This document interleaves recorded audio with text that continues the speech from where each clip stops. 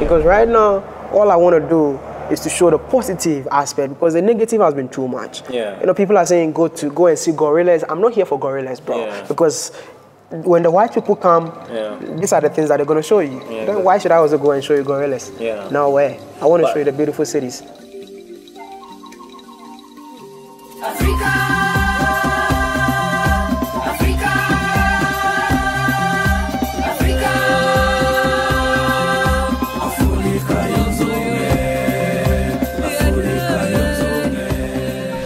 Hello wonderful peoples, how are you doing today? So I started this YouTube channel to show you guys and girls a different part of Rwanda that is not shown in mainstream media. Well, today I have a guest who is on a mission to show Africa to the rest of the world that is not shown in the mainstream media. His name is Bertolt Winkler. He was born in Ghana and at the age of 18 moved to China without knowing anyone there. He quickly learned the language, but soon realized that most Chinese people are ignorant about Africans because most Western social media outlets are banned in China. Despite this, he was able to start a successful YouTube channel and educate the rest of the world through comedy and street interviews about life of black people in China. Today he has over 125,000 loyal fans on YouTube who subscribe to his content. Right now, he's traveling through Africa to preach a message that resonates very well with me, to tell the African story by Africans. I got the chance to meet him right here in Kigali, and in this episode, we're going to talk about his life and life lessons he learned in China, the positives and negatives of living, vlogging, and dating Chinese women in China while being black, how he managed to open his company in China while being a foreigner, grow his YouTube channel, and travel the rest of the world while showing us Africa through his eyes. My wonderful people, help me welcome this self-proclaimed village boy from Ghana, annoying but shy, hardworking YouTuber, famously known as Wode Maya. I am Maya. Wode Maya, how are you doing, man? I am Maya. I'm great, bro. How are you doing? Nice to see you, man. Good to see you too. Finally hooked up, met up. So today we're just going to talk about you, about your endeavors, how you're doing, and the Rwandan people to get to know you on a different level. Really? And they know you on the videos. In the videos. Yes. Because I don't know if you know Wode Maya, but he makes a lot of videos. Yeah. And he always sounds kind of crazy, you know, like he's shouting, but in real life he's more, more calm. You know. He's more like a normal person actually. That's people say, that boy that shouts a lot, that annoying YouTuber, you know. But in real life, I'm just a shy guy, man. Yeah. All right. Yeah. So that's the point of today. Just chill, relax, and then talk about things. No problem. So Wode Maya, first of all, people know you from your vlogs in China. Yeah. You know, like I'm sure your fans know, but the wonderful people that watch this channel maybe don't. Like, what was your goal? Why did you, as an African guy, want to go to China? I actually did not want to go to China. Okay. I went to China by chance because I got a school in the UK to go and study. Like when I was applying my visa, at the end process, like they refused me the visa. And you know, you tell all your friends that, hey, I'm going to UK, and at the end of the day, everything messed up. So like my brother was like, hey, China is quick. Try it out, just to get out of the country. Yeah. Because I've already told all my friends that I'm going to UK, and it messed up. So I decided to try China. That's why I ended up in China. Yeah. Okay. Not bad, I guess. Yeah. And when you arrived to China, what was your for the clearance? You are from Ghana. I'm from Ghana, yeah. You were born and raised in Ghana? In Ghana, yeah. Yeah, and so what age was this when you were going to university? No, I've been in China for 16 years. Hey, sorry, 6 years in China. When I was going to China, I was 18 years old. That was when I went to China. Okay. So, and I'll say that I won't regret going to China because it was one of the best decisions I've ever made in my entire life, because China made me who I am today. Yeah. So I'm always grateful to China. People say that I love China so much. It's just because like I was a young boy who doesn't know anything, first time of traveling, and you get to a place, different culture, different language, and then you got to the chance to meet the local people, and everything just changed, and I decided to pick up from there.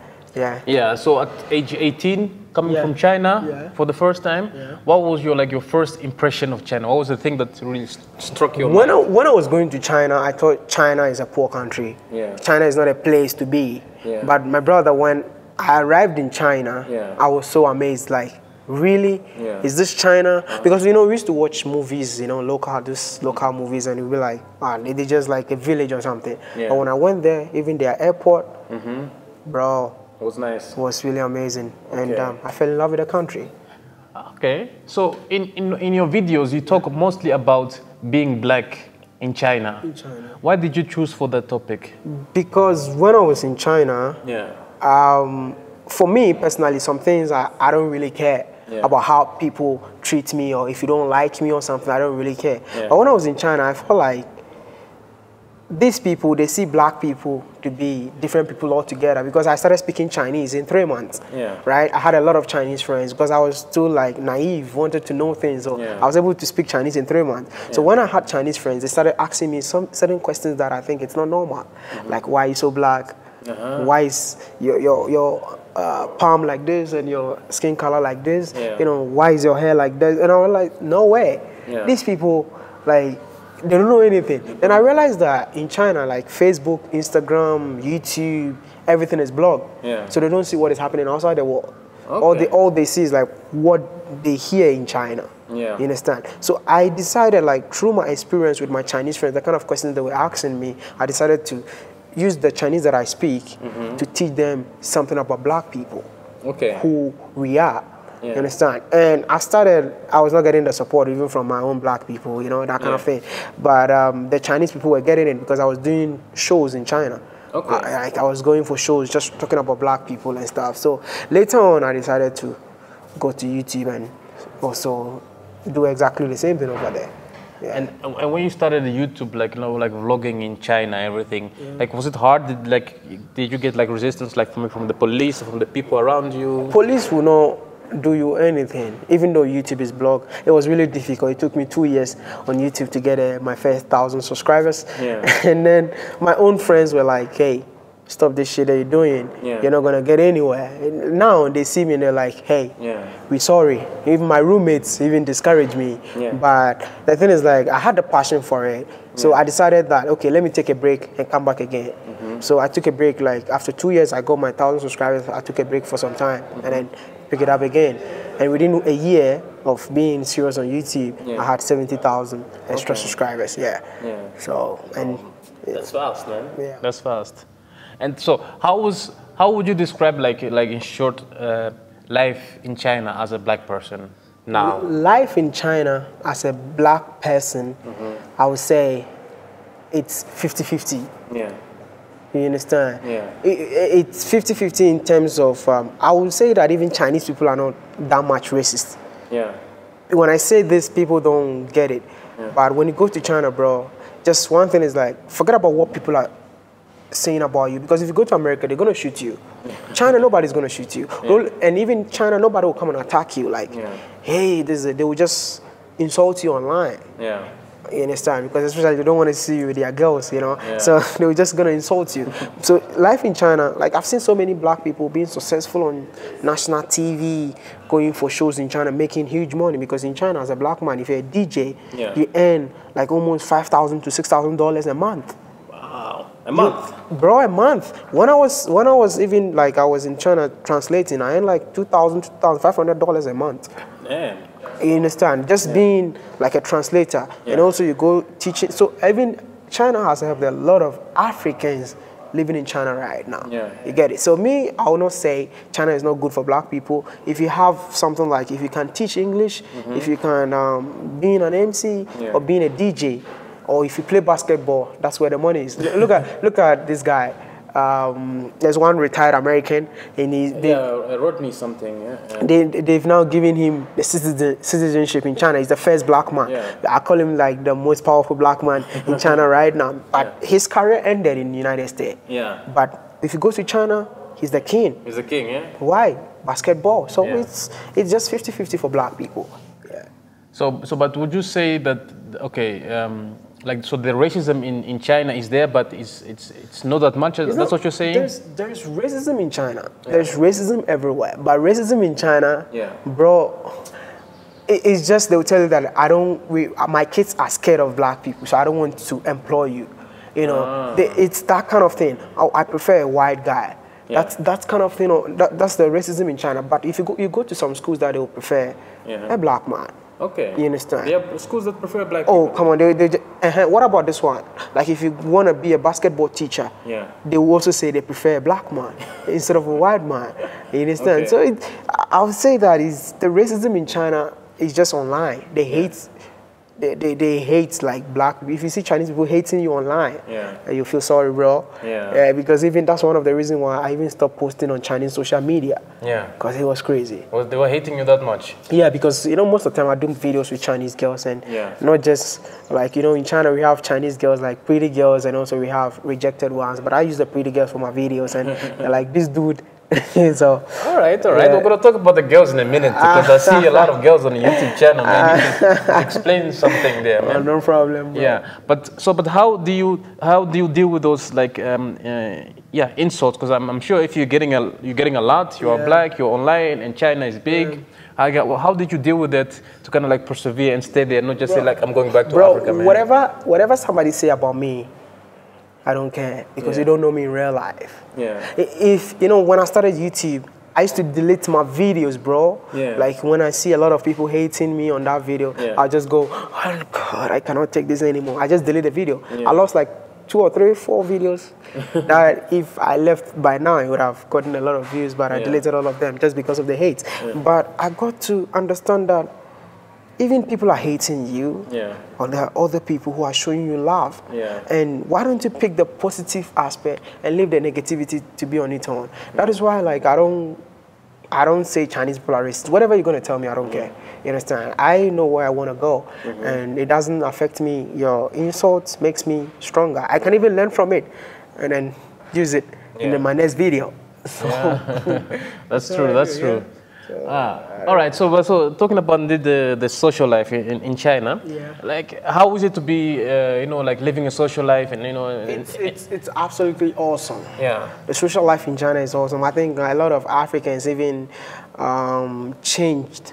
I'll use the word change. Like they changed from being good kids to like sport kids. You know, because when you go to China, there are 3 things.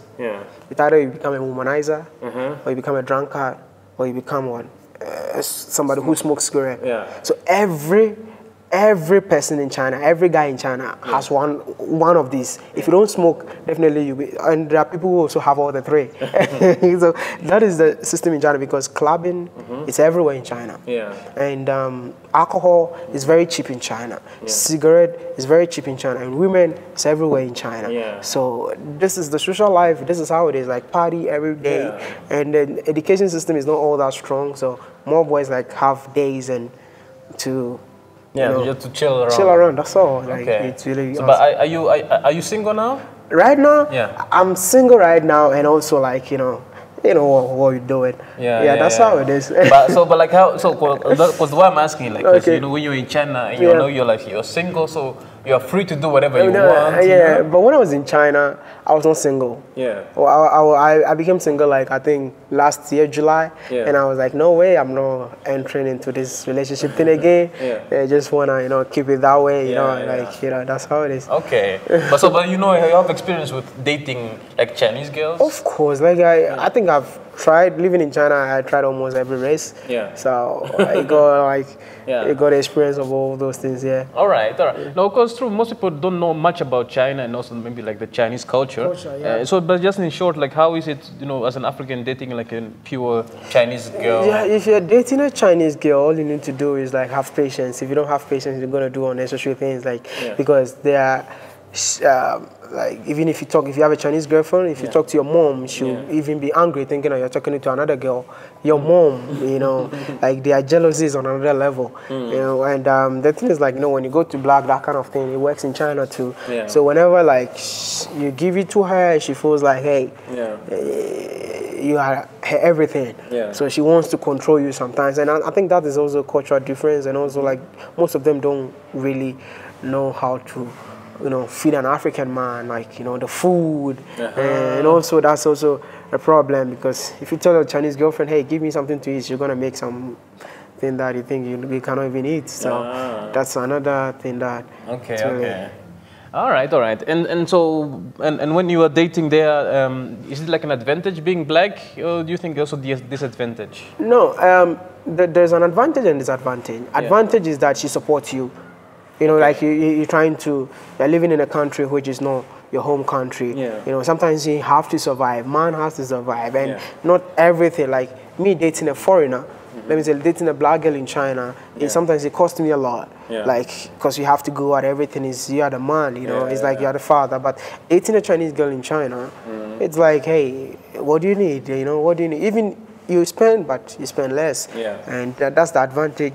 Disadvantage is like, you know, I don't know, maybe people are married or something, but disadvantage, the Chinese women really love sex so much. Like, that's a disadvantage, like, you're gonna kill you. Like, That's a disadvantage. that's a disadvantage because, no, Okay. I don't know how you're gonna say it, but it's like, if she's with you, it's like she wanted like all day long. All day long. Hey, bro, that's a disadvantage. Okay, I guess there's something to say for both sides. Eh? Sometimes you're tired, but sometimes you're not. Eh? Okay, but let's switch back to Africa now. Eh? Okay, because good. like you were born in Ghana. I was born in Ghana. Raised in Ghana. Raised in Ghana. How is life in Ghana? Life in Ghana, it's awesome, but too expensive, you know. Expensive. Yeah. More expensive than China. Of course, bro. Yeah. Of course, bro. Yeah, we don't know, man. We never been to China, man. Because I live in China. Even if I'm broke, I still eat every day. Okay. When I'm broke, but Ghana, you're broke, you cannot eat. Cannot eat. And there's so many places in China. Even if you're broke, you can go. Yeah. But in Ghana, come on. If you're broke, you can't go anywhere. Yeah. That's how it is. Yeah. Okay. No, China, like you say, in your videos is like the land of gold. Is it still the land of gold?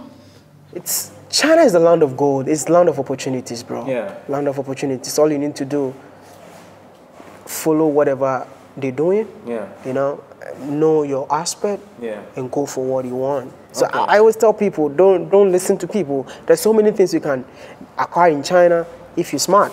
Yeah.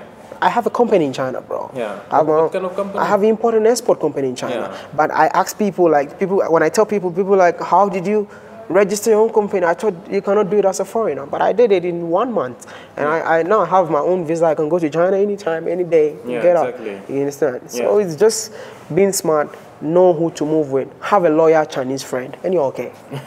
Loyal Chinese friend? Yeah, because Chinese people are not loyal. Yeah. Yeah, they're not loyal. So you need to get somebody who is loyal to you. Okay. Because most of them focus on money more than human being. So you need to get somebody who loves human being than money.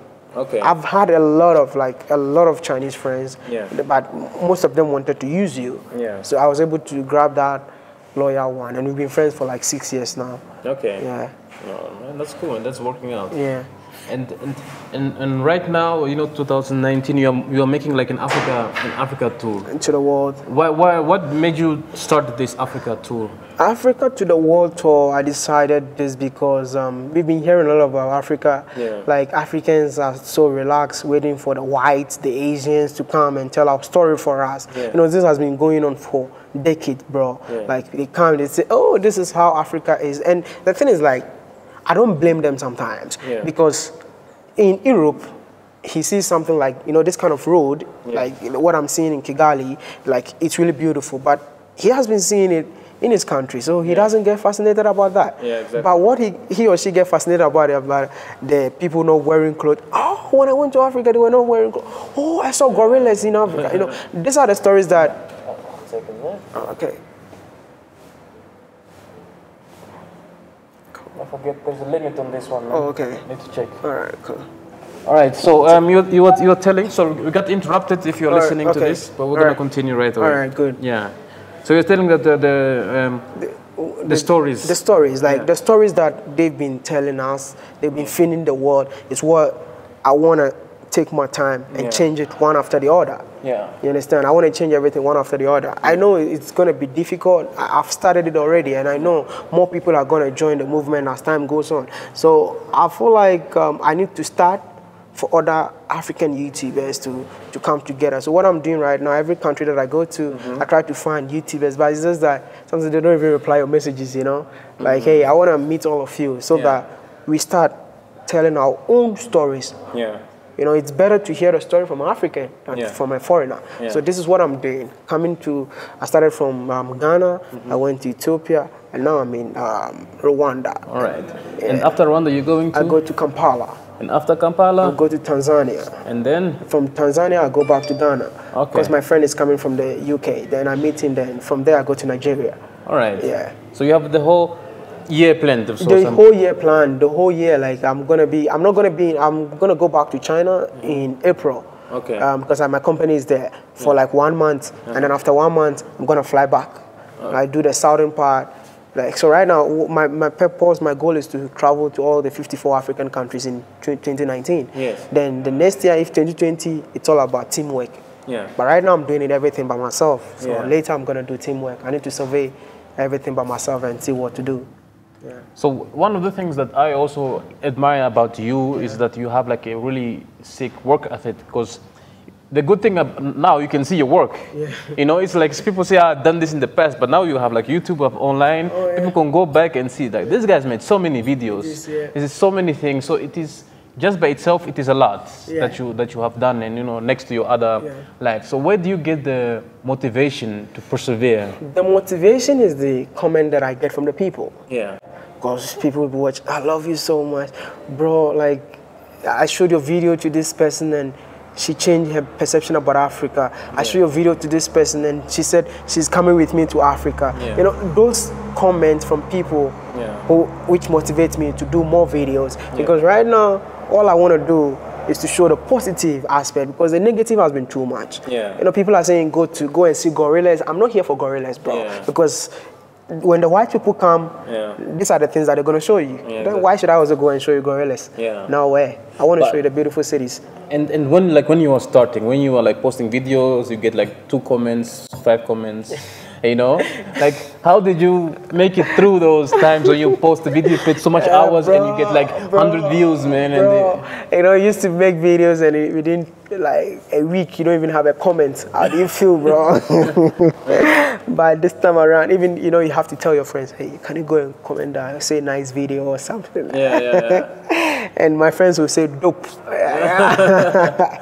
But now, like, 1 second, I got like 10 people saying I'm the first person, second, third. It's just one of the best feelings ever, bro. Also, but what did you do to make it through those times when you're like, not being seen by a lot of people? No, it's just a matter of hard work. You don't have to rush. Just do your thing. Just do your own thing. You know, my breakthrough, I had just 1 video. YouTube is just 1 video. I was doing videos, bro. I was not getting subscribers. Only 1 video in a day. I had 300,000 views in less than a day. Less than a day? Like less than 24 hours. I had like 300,000 views, and that boosted my channel from 1,000 to 10,000 subscribers. So from there, that's when people started watching my other videos that I've done so many years ago. So all I can say that if you are starting a YouTube channel, if you don't worry yourself about the comment section, worry about what to put out there to make people like what you're creating. You understand? It's because YouTube is just 1 video. If you have a viral video, it will blow up your channel and people will start watching your old videos. Look at me coming to Ethiopia. When I went to Ethiopia, when I was in Ghana, I had less views, bro. Like my views went down. But when I went to Ethiopia, oh my God, it rise up, and then now I came to this place and it's even way up. Like I'm getting over 1,000 subscribers a day. So which is something that is good, because if I say that, oh, I'm not getting the subscribers before, so I have to stop now, I wouldn't have getting the subscribers now. Okay, and now maybe you're still, you're still working hard, still doing. So where do you find the motivation, like the inspiration, I must say, for your videos? That's what I've already, I never had friends because of YouTube channel. Because all my friends discouraged me when I started my channel. So talking of inspiration, like sometimes I see other YouTubers. There's this guy that I love so much, Lao Shu. His name is Lao Shu. He's an American who speaks like almost 40 languages, like different languages. I would say he's my biggest inspiration on YouTube. Apart from that, I normally watch people for fun, like just like that. And what really motivates and inspires me a lot is the people. I came to Rwanda Like this morning, I started running. I joined the people. You know why? Yeah. Because I met two fans. I was just standing on the roadside and I met two people. Yeah. They were like, "Are you the guy on YouTube? Yeah. Are you the guy that I've been watching?" I was like, "Yeah, I'm the one." He's like, "Oh," the guy was so happy. Then I had to, he was jogging, so I had to just jog and talk with him because I cherish my subscribers. Yeah. So I had to follow him, and that's why you couldn't get me this morning. So those are the people that inspires me. When I meet people and like, I love your work, and it keeps me the motivation to keep doing my thing. Yeah. And how do you keep doing your thing? Because you said like you don't have a lot of friends. Yeah. So does it get lonely sometimes when you're doing like YouTube all the time? No, bro.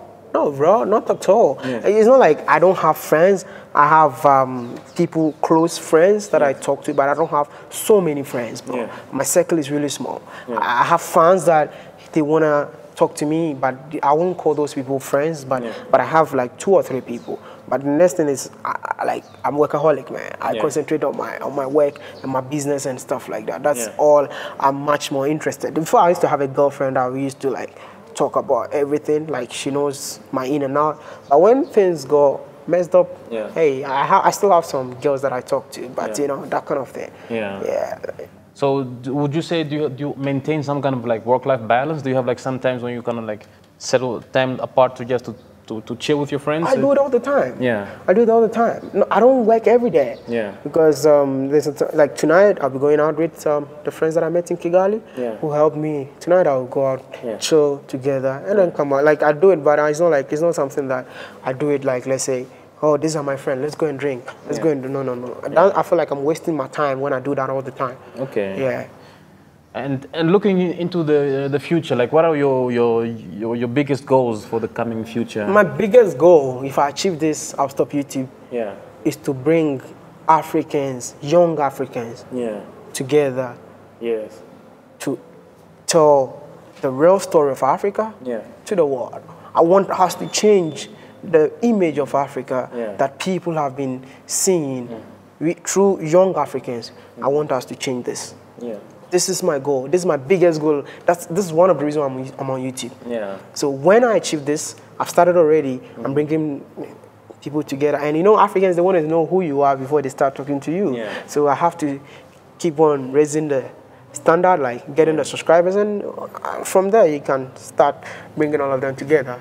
Yeah. And what motivated you to make this goal? Is it something that you... It's something that motivated me. I would say that... we Africans, right? Okay, let me put it this way. Like African leaders, right? Yeah. Like I've been to so many countries, and I see that most of them don't really care about us. They care about themselves and the family. Yeah. Right? So if we don't find a way to change this, we too will grow up. Yeah. And we start doing exactly the same thing that they're doing. And our generation and generation will keep on doing exactly the same thing. So this is what I noticed. You see, look at Rwanda. Rwanda is doing so well. Why? Because the president doesn't think about himself. He thinks about the country. Yeah. This is what I'm expecting young Africans who are coming up to do. Yeah. You understand? So these are the things that I've noticed, and I feel like I'll have to change this before it get out of hands.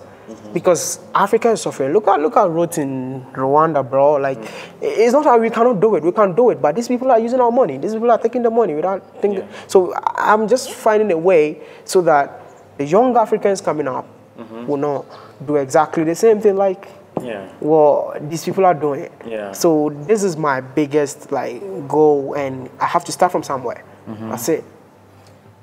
Yeah, you're right on that, and you are really on your way, to be honest, because it is inspiring. Yeah. Because just alone, if you look at this YouTube and this, I like to read the comments, you know, because that's where it's happening. That's where people are talking and giving their opinion, and so you get like a view how it is perceived from the other side. Yeah. So, but talking about more like about Africa. So, how many African countries have you visited now? I have African countries that I've been to right now. It's not more than 10. Not more than 10. Not more than 10. But in 2019. Yeah.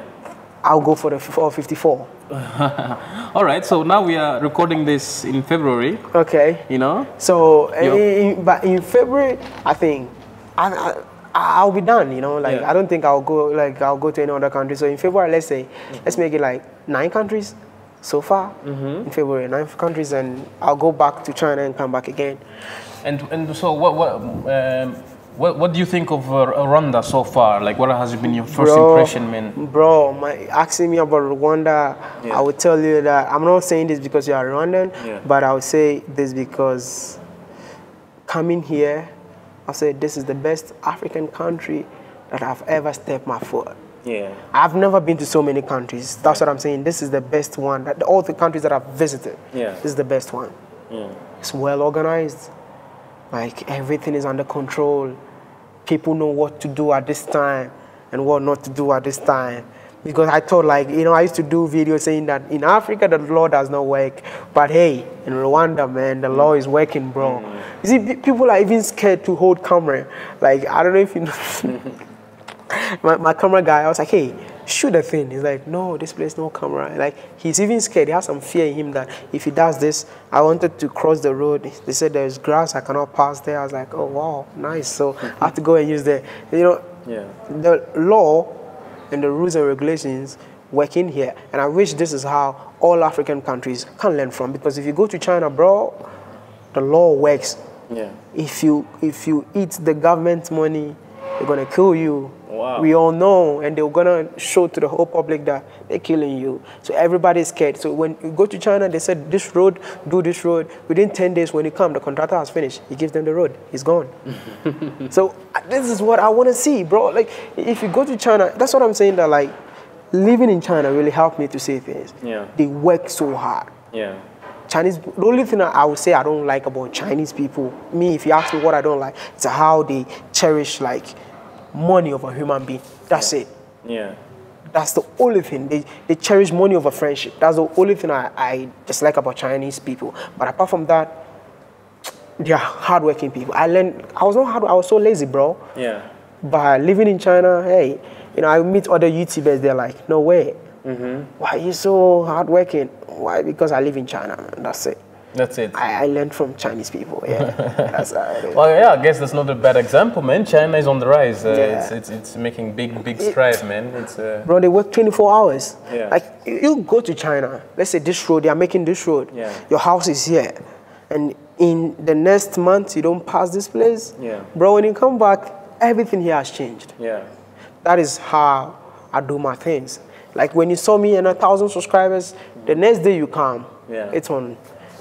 Because not everybody will watch your videos every day. You come and you subscribe and go. Next time you come, like, people are, I subscribed your channel last week, you were 100,000 wide, today you are, you know, that kind of thing. And speaking about the hard work, so how is the hard work paying off now? Bro, I'm not gonna lie to you, man. It's really paying off, and I even cried this morning. I was like, no way. Because I had a target for this month to have like 120,000 subscribers. I started the month with 100, and it's not up to 110, it's like 109, something like that. And I was like, hey, I want to work extra harder to get 120. So I'm going to put 2 videos in a day. So I started the 2 videos in a day on the 9th of February. And today is 18th or 17th? I think it's 18th. Today is 18th, and see, I've surpassed my 120,000. I'm on 121,000. I've got over 3 million views in a month in these days. So would you say career as a YouTuber is pays the bills, or do you think it's still like? It's I don't know how much people like get paid, but I've been traveling around the world with just YouTube money, without support from anybody. I came to Africa like with YouTube money.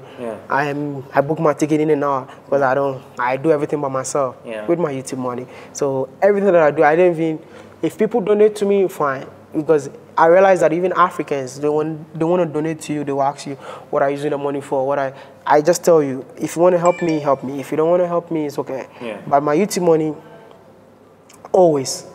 Like, you know, it grows every time, and that's what I use it for, any step that I take. So you reinvest the YouTube money into the traveling that and when the thing is, like, when you travel like that, you don't lose anything, bro. You don't lose anything. Like, let's say I book a flight ticket from Ghana to this place. Yeah. It was around $542. Yeah. Okay, so I booked the ticket. Now, the views that I have on YouTube, I've surpassed like, this is my biggest income. Like I've made whatever I have lost like 3 times. Yeah. Whatever I've lost, like traveling around, my hotel bills, and even the money from my subscribers. Yeah. That keep up the good work. Yeah. That will even pay for my hotel bills. Yeah. So I invest the other ones in my little business that I'm doing. I invest the other ones in my, because YouTube you have to invest. Yeah. You have to travel. Yeah. Go and make videos. Yeah. So you invest and you get the money back. Yeah. Yeah. You don't, as a YouTuber, if you have over 10,000 subscribers, you don't lose money when you're traveling. Maybe you don't know the tricks. That's another thing. Yeah. Yeah, no, you know, you need to tell me those tricks, man, because, you know, I'm a starting YouTuber, as I call myself, to make it happen like that. So, other than YouTube and the import-export companies, do you have other incomes that you... yeah, I have income, like I do adverts for people. Yeah, online. I use their songs in my videos. Some of the songs in my videos are from people. People are like, this song is annoying, hey, it's a paid... so people give you their songs and you use in your videos, and they get paid. You get views too, and you get paid. And then like, you know, like the YouTube system, I can say that if I really want to do YouTube full time, getting the crew like behind me, I don't even need to do anything. Yeah. Because the YouTube world can even make you who you are. I don't know, because when you come to Africa, even as a YouTuber, I think I'll get money more than a doctor. Yeah. Somebody who is a full-time doctor. Yeah. If I really focus on my YouTube channel. Yeah. And then apart from the money you get on Accent, people donate to you. Apart from the donation, you also have like your normal money that you get. But the thing is, like, I really don't focus about the money. I know I'm getting the money, but that's not part of my destiny. My most important thing is the message that I'm preaching. Yeah. And the people who are listening to it. That's all. Yes, all right. I think we should keep it at that. Okay. Is there anything else you would like to add that we... I would just say that in life, all you need to do is to live your life, you know, and then learn new things, learn from your mistakes, and then go out there and explore the world. Yeah. That's all. That's how I live my life, bro. And would you have any other, like, last advice for, like, young, let's say, Africans who are trying to do like what you have done to achieve your success? Just have patience. Yeah. Work hard, and you'll surely make it. That's all. Very nice message, my brother. Thank you so much. Thank you so much. Thank you for coming to my channel, man. People are gonna love this and appreciate your time and effort in it. Thank you so much. Appreciate it. Guys, go check out Wode Maya's YouTube channel in the description below. I'm thinking about making more interviews like this and putting them out on a podcast. What do you think? Would it be something you would watch or listen to? Let me know. And maybe what kind of guest you would like me to interview. All right, don't forget to subscribe, and I'll see you all in the next video.